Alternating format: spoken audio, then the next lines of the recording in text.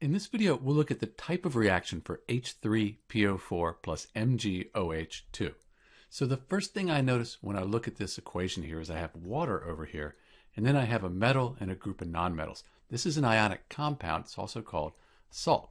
So when we have a salt and water, we're thinking that this is probably going to be a neutralization reaction. On the reactant side, we said this is phosphoric acid. It's a really good one to memorize. So we have an acid, and then we have this metal bonded to an OH. So we have a metal, and this is a hydroxide. So magnesium hydroxide. Metal and a hydroxide, that's going to be a base. Acid plus base gives us salt and water. That's the pattern for a neutralization reaction. It's helpful to look at this little table here of common acids and bases. This is really good to memorize.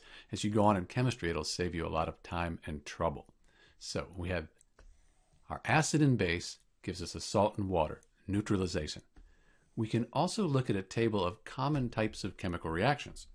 If we look down the table, we know we have a neutralization reaction, but this is also considered a double replacement reaction. That's because of the magnesium and the hydrogen, they switch places. So because of that, you have the hydrogen goes with the OH, that gives you HOH, H2O, and then you have the magnesium going with the phosphate. So you get this magnesium phosphate.